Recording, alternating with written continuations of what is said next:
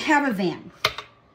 It's a point of contention in my marriage because my husband says, do we need a van? We have a perfectly good SUV. And I said, yeah, that's true, but I want a van because vans have many a cup holder.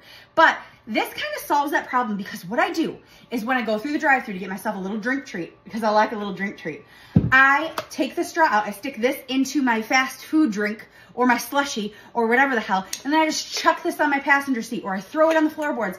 And then really, it can like swing around, swish around. Can you hear it?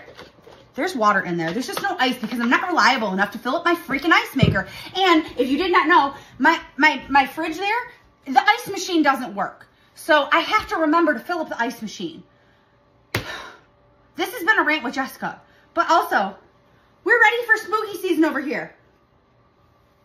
It's freaking bats.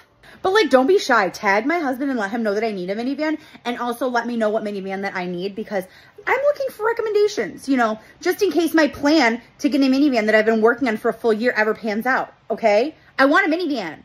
Really bad. Any minivan. Just a minivan. Specifically, I don't want my kids to touch each other in the car. Help. And tag my husband. And like, let's bully him into getting me a minivan. And I want a minivan for more than just cup holder reasons, people. My current vehicle is almost out of warranty. So it's about time for us to like start looking.